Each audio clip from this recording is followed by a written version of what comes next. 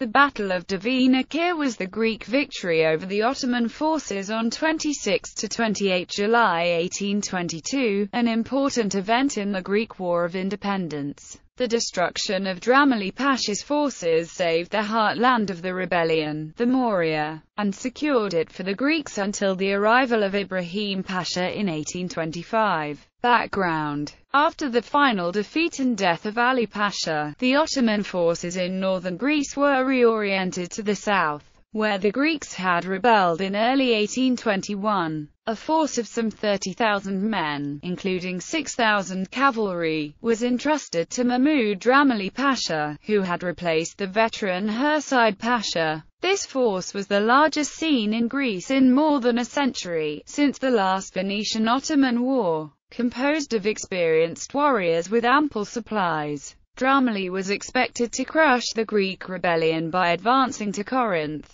relieve the besieged garrison of Naplion and recapture the capital of the Morea, Tripoli. Setting out from Zetoni early in July, he proceeded southwards through Boeotia. He made no attempt to retake the Acropolis of Athens, which, although well supplied with provisions and ammunition, had capitulated to the Greeks on the 21st of June owing to lack of water. The Greeks had sent a force to block the passes at Geranea, but the size of the Ottoman army discouraged them, and Dramili passed through unmolested. The same was repeated at the fort of Acrocorinth, which was abandoned by its commander, Iakovos Theodoridis, after he murdered the imprisoned Kiamil Bey. After arriving at Corinth in mid-July, Dramili wedded Kiamil's widow, and called a council to determine his future actions. There, many of his officers, headed by Yusuf Pasha of Patras, urged him to follow a military plan of using Corinth as a base, building up strong naval forces in the Gulf and isolate the Morea, before advancing on Tripoli. Dramili ignored this sound advice, and, full of confidence, decided to proceed from Corinth to the south, towards the Argolis. Siege of Naplion. Dramili passed through the narrow defile known as the Dervendaki and on the 24th of July reached Argos, whence the Greek government had fled. He left no guards behind him in the Dervenaki and he posted no forces where other defiles exposed his flanks. He sent cavalry forward to join the Ottoman garrison at Naplion, which at that time was on the point of capitulation. As it was, Dramili was able to seize the Greek hostages which the garrison was holding there as a pledge for the safety of Muslim hostages held by the Greeks, trapped in the Argolis. On arriving in Argos, he found that its citadel, Larissa, was manned, and that the Ottoman fleet,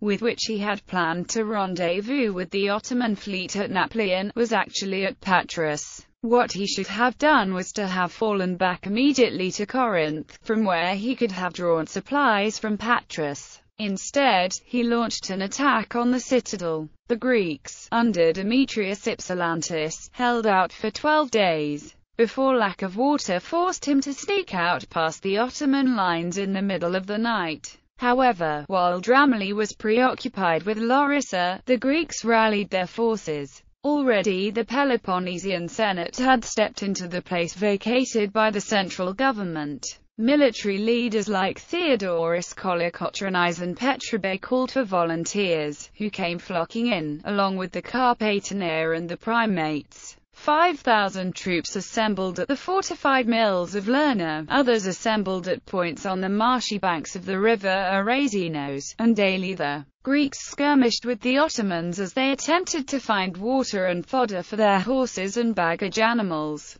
Other Greek bands infiltrated the mountains, which overlooked the plains of Argos. On the hills extending from Lerna to the Dervenaki, Kolokotronis, who had been appointed archostrategos, concentrated no less than 8,000 men. Around Agenori there were 2,000 troops under Ypsilantis, Nikitaras and Papophysis. Towards Naplion large forces were assembled under Nikolaos Stalmatylopoulos, the brother of Nikitaras, and these were joined by Arvanites from Kranadi, Poros and Kastri. Kolokotronis pursued a scorched earth policy, aiming at starving the Ottomans out.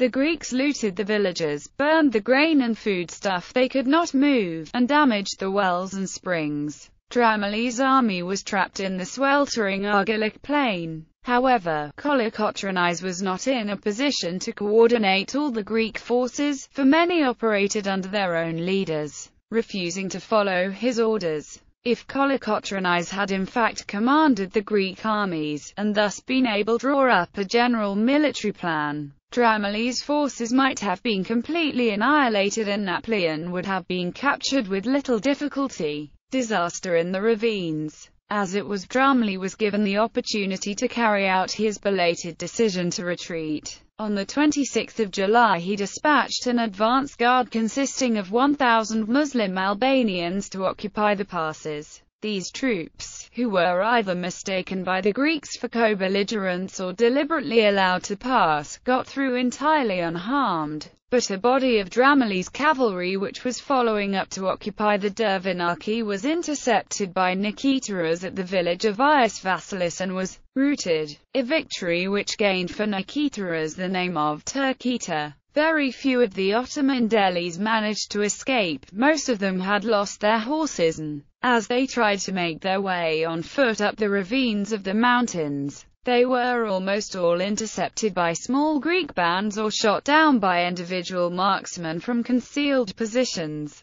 During the encounter the Greeks took an enormous amount of booty, hundreds of horses and baggage animals and a considerable quantity of treasure, arms and stores. 2 days later, Dramali attempted to evacuate his main forces by way of the route through Agenori. Here he came up against the Greeks under Papaflisses, who was holding the main defile. Unable to proceed, he soon found himself assailed by Niceteras and Ypsilantis, who made a forced march from their positions at the village of Vassilis and at Sostis. Although Dramali himself with the main troop of delis managed to force his way through and finally reach Corinthos, the Greeks captured all the baggage and the military chest, and they annihilated almost completely the unmounted personnel of Dramali's army. But no sooner had they achieved victory than they dispersed. The Moros hastened to return to their villages, taking with them such animals and other booty on which they had been able to lay their hands.